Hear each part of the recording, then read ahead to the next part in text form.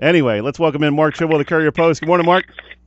Good morning, Sully. Have you perfected your Mike McGarry impersonation?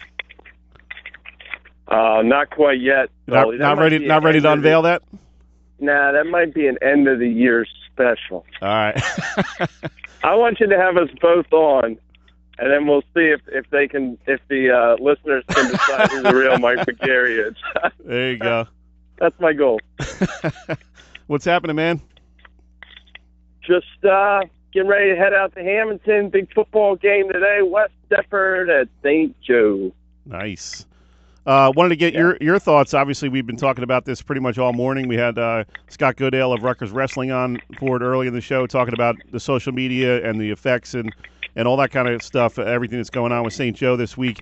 What was your initial impression when you heard the story come out about the Snapchat video and the suspensions?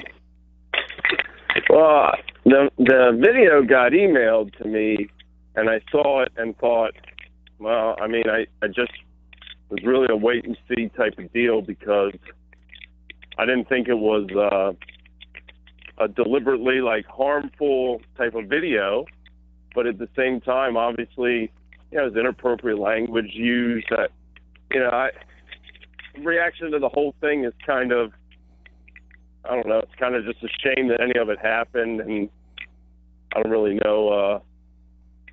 I don't know. It's just, I've seen things that are much worse, but obviously there's things that are more appropriate as well. So it just kind of is what it is, Are you surprised, Mark, that this kind of thing just keeps happening with high school athletes and social media? No, not at all. No? They're teenagers. I mean, let's all take a look in the mirror and think about if all our stuff was on social media when we were teenagers. I mean, it would have been a nightmare for everybody, myself included. I mean, come on. Teenagers make mistakes. They're not overly, I don't want to say they're not smart because they are, but they're just inexperienced. They don't understand necessarily the possible ramifications. They think it's harmless. That's what we love about youth, right? The naivety. And at the same time, it can come back to bite you. But it doesn't surprise me. I mean, as long as time goes on, teenagers are going to get in trouble for stuff that older people look at and say, oh, they should know better than that.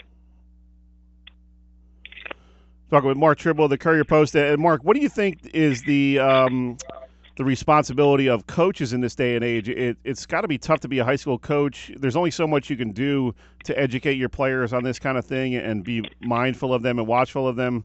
How much responsibility does a high school coach have in these kind of situations?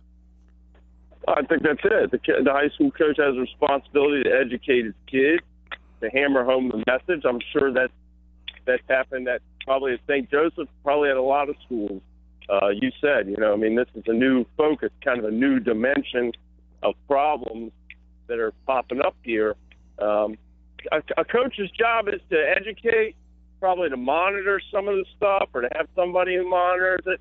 And at that point, I mean, what more can you do? You can't take kids' phones from them. You can't, I don't know, follow them home and see what they're tweeting. This is just their hair is tied at a certain point, Sully. That's got to be a huge fear of any high school coach is, oh, my God, I hope one of my players doesn't do something that really brings, shame on the program. And that's got to be in the back of mind of any high school coach, I would think. Right, and I'm sure coaches that are around it long enough now that with the advent of social media, the longer they're around, it's going to happen to them probably at some point or another too.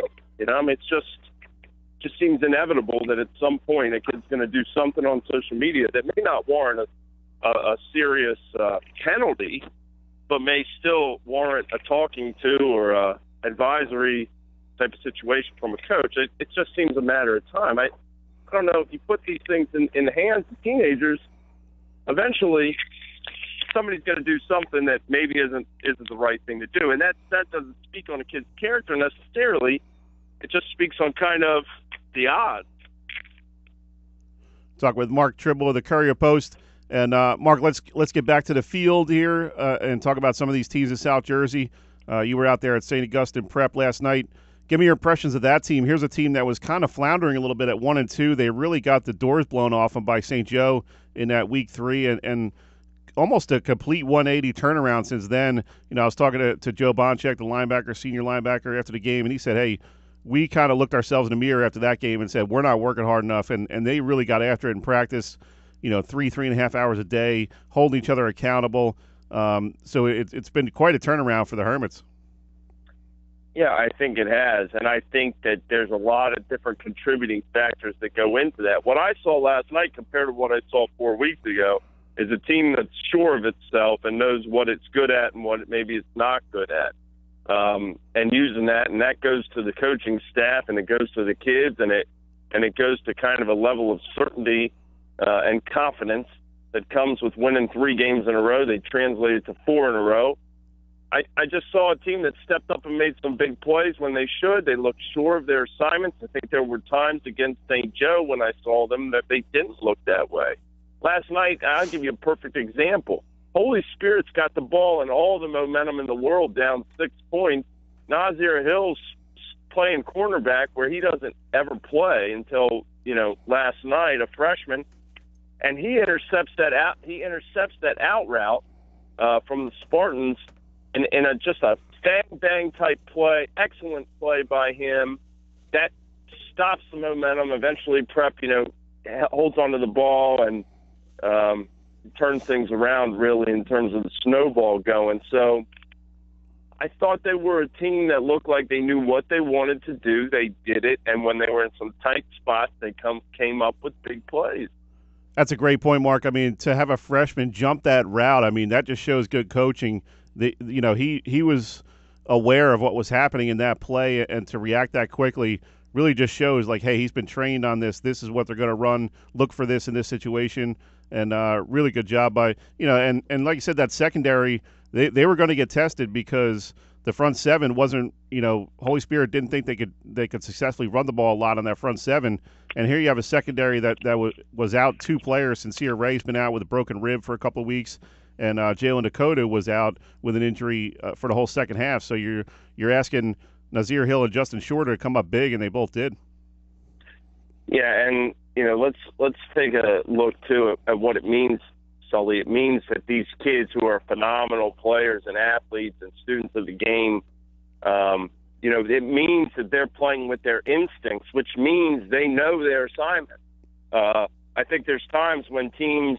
You can tell a team that's not really clicking, there's that extra half step they're not taking. They're not jumping the route. They're not taking the right tackle lane because maybe they're a little unsure. I didn't see anything about St. Augustine last night that looked unsure. I don't.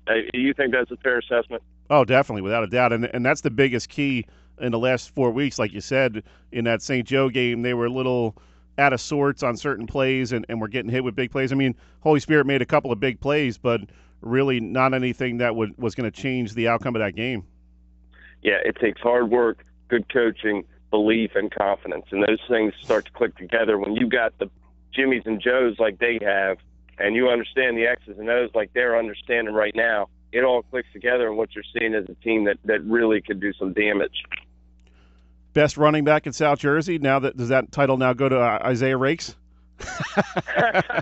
The bowling ball.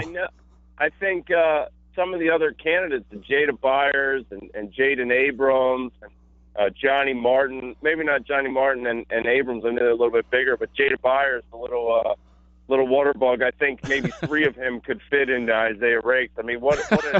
What a phenomenal athlete for his size, and it was so cool to see him kind of just doing the Fridge Perry impersonation. Well, how about that last touchdown run? Everybody thinks he's going up the middle. He bounces it outside and goes 9 yards down the left sideline. I was like, what is going on here? This guy's tiptoeing down the sideline at 300 pounds. Yeah, he's a very nimble-footed athlete for sure. I was very impressed with him. And if you'll remember back to the St. Joe game again, that's my only sample size for them this year before Friday night. He got into some situations, and it just didn't seem to be working. Last night, it worked all the way. He got the ball and knew what to do with it. The line knew how to block for him. And he said, I give credit to my line for opening up the holes. I'm thinking, dude, I don't know if you need any holes. You just run everybody over. Is he definitely the biggest dude who's ever won the hats off? Without question. Yeah. And I think probably second biggest might have been another St. Augustine guy, Paul Maduri, who's over at St. Augustine. I mean, I'm sorry, at Villanova. I think they're the two biggest. So, the big man in Richland come through sometimes with some hatware. Great stuff, as always, Mark. We appreciate it. What do you got on tap for today? I guess you're going to St. Joe, West Deptford. And what are you looking forward to the next week or so? I want to see. We have some matchups, I think, that are going to be big in that last week, just for viewing interest. Salem, Pensgrove, St. Augustine, Williamstown. I want to see if any teams are resting on their laurels and maybe looking ahead, or if everybody comes out, takes care of business, and set up some of those really serious showdowns in Week 8. Good stuff, as always, Mark. Keep working on that Mike McGarry impersonation. We're gonna want it here around Thanksgiving. Yeah, you got it, Sully. Have a good one, man. Awesome. Thanks, bud. Have a great weekend.